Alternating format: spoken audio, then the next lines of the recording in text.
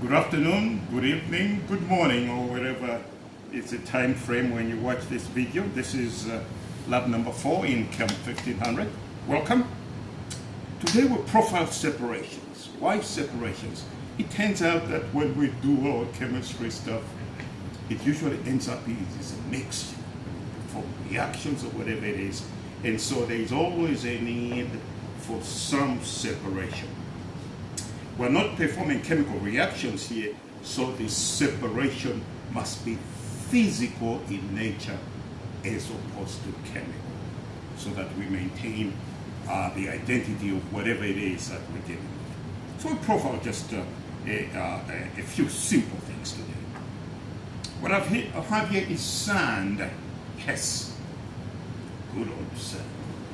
Kind of fine particles of sand. And I have here I2, iodine solid. I2, that's the formula. And it turns out that iodine is one of the few substances that sublimes. Sublimation is a direct conversion from solid to the gas without going into the liquid phase. Iodine. So the separation here is going to be one where we kind of drive out by sublimation the I2, leaving just the sand, and then we'll try and collect the I2 at a plate with ICN. So we'll be able to actually see sublimation and the opposite of that, which is deposition, when you get the I2 solid coming from the gas phase into the solid phase. All right, so now onto the balance.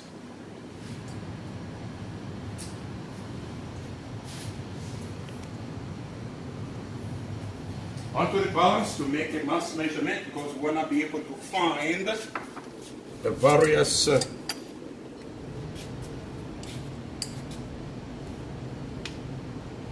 amounts.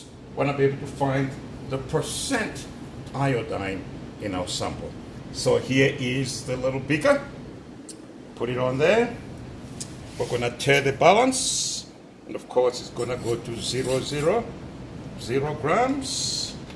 And then we want to add here, it doesn't matter the amount since we're doing percentage here, but just over 1 gram.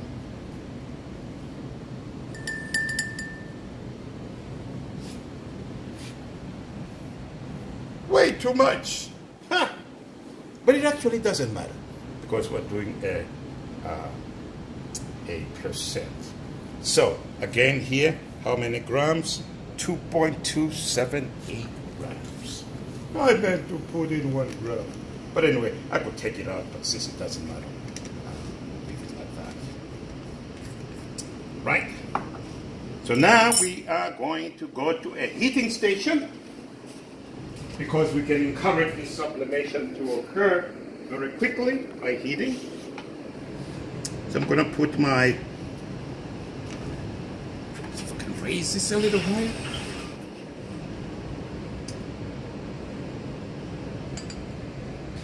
So what I have here is a heating station. You can all already see the activity. Lights. There we go. You can already see what's going on. The I2 is subliming. You can see the gas. It's a nice purple. Is it purple? Yes. Nice purple color.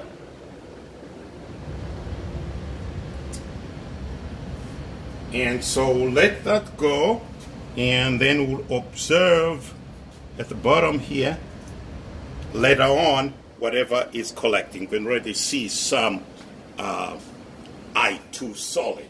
How did the I2 get from within the sand? Well, it's sublimed. How did the I2 get caught behind that plate? Well, we're cooling, so we are then observing deposition.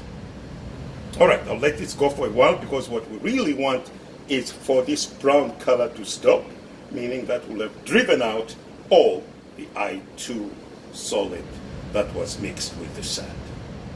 All right. Let's go to the next operation while that is going ahead.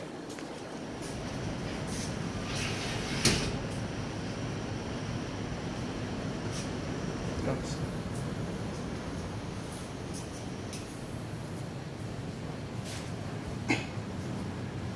The next kind of separation that I'd like us to consider here is separation that is called centrifugation. It's a separation based on spinning.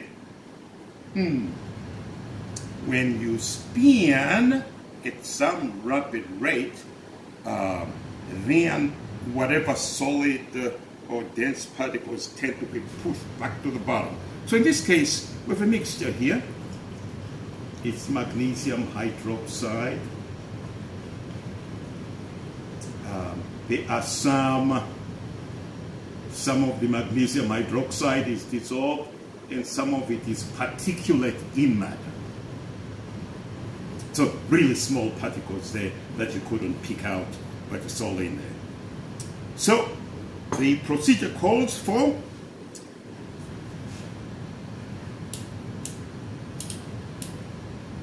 six milliliters of this stuff, the mixture, into one of the centrifuge tubes.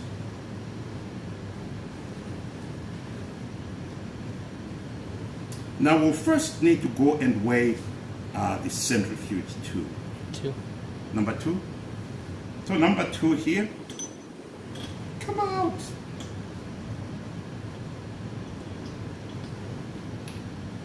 All washed with a brush and cleaned.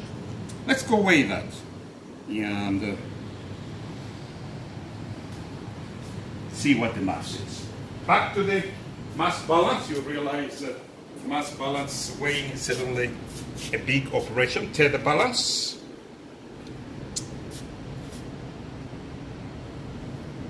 Good enough. That's the mass of the centrifuge tube, and that is with it empty. Now I'm going to add 6 milliliters. Let's shake this a little. So let's give it a shake. Close it. Yep, that's good. All right. Try and pull this out before much settling goes on. So that's set to 1 milliliter. Again, to the first point, resistance point. Pull it up slowly.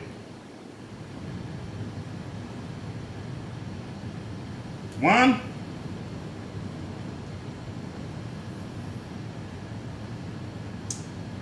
2.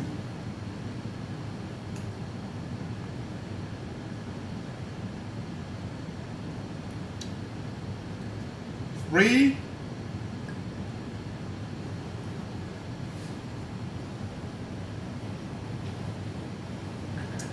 4.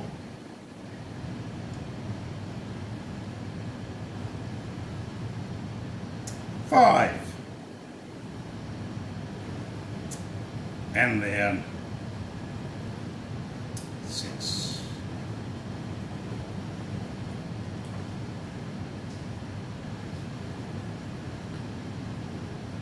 Gonna go to the mass balance again. And performing a weighing operation. Perfect zeros there. I don't need to tear. Put that on. We can then record the mass of the centrifuge tube plus the mixture. We are now ready for the centrifugation. Now the way this works is that there are 4 of these up here, and they've got to be balanced. So I've already put in about the same 6 milliliters in here, and we'll put in the 6 in here. So number 2 is where our stuff is. Let's put that in there. Number 1 and number 3 are empty. So at this point, we'll turn on the centrifuge.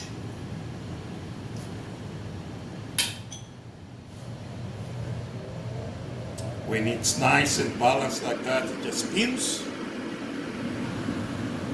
I don't know what the revolution rate is for this centrifuge, but this is a small one.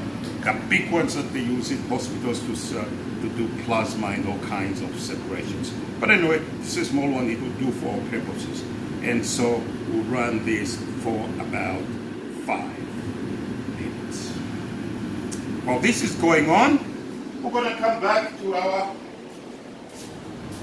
first separation. And this time, as you can see, we can verify that best as we can tell, all the I2 is gone from the sand.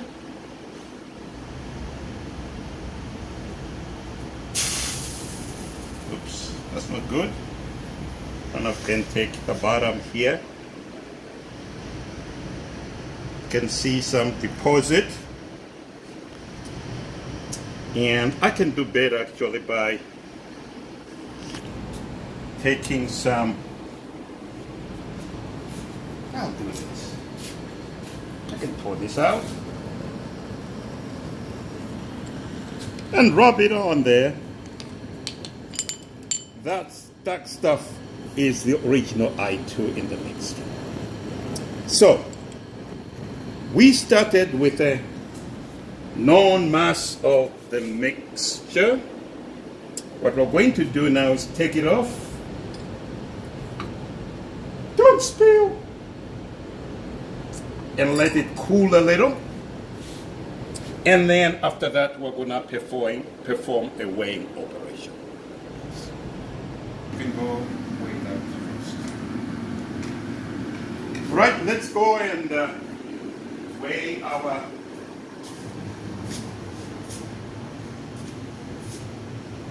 cooled beaker. That's the beaker with the original sand. Let's perform a weighing operation. I can tear for just the sake of it. Put that on there and record that mass. So basically we know the mass of the mixture. We know the mass after we've driven out all the I2. Therefore, we know how much I2 we drove out and how much sand is remaining, allowing us to do a percent calculation in terms of how much I2 was in the original mixture. All right, now onto the centrifuge. Again, here we are. Now turn that off. Supposed to let it slow down when it's on.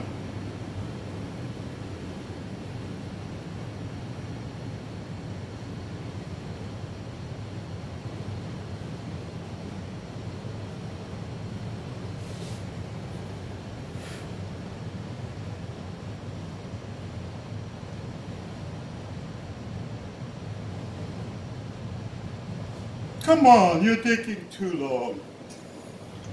All right, so where was our sample? Sample in number 2. So now what's happened here is that all that white stuff is sitting at the bottom. The term is, that's the pellet. Solid stuff sitting at the bottom. Gotta do this language, chemistry language thing. The pellet. And then whatever is up here is the supernatant. Supernatant pellet. All right, so now we are going to do a weighing operation again. Back to the balance. That's reading 0, 0. We will record the mass of the beaker along. Then I'm going to pour in the supernatant.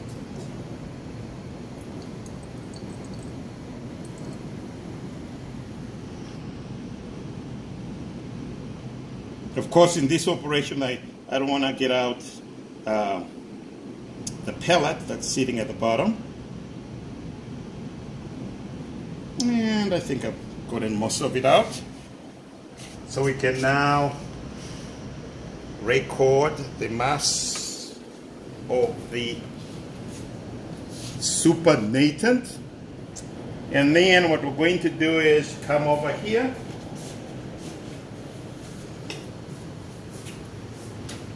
and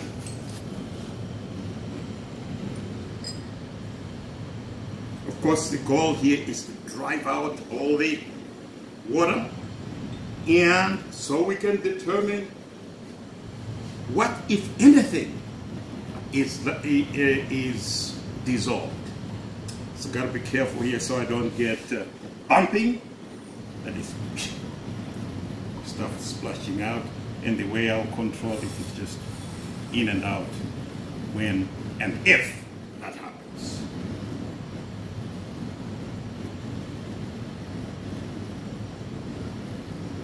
You can see here we got a separation. You can't see any of the white stuff anymore. The white stuff has formed a pellet and it's still in the centrifuge too.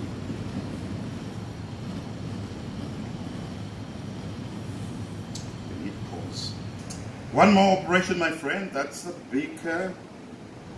There's some stuff in it that was left over after we drove all the water out. We now come to the balance for one last operation.